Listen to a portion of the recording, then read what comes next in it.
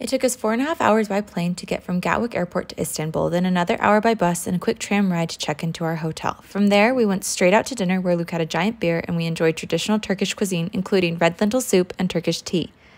We had breakfast the next morning and headed out to the Grand Bazaar where we saw sweets, spices, and home goods for sale. We then took a bus to Balat, one of my favorite neighborhoods in Istanbul. From there, we grabbed Turkish tea at one of the mini cafes in the area, and once it started to sprinkle, we decided to make our way back to the airport by bus.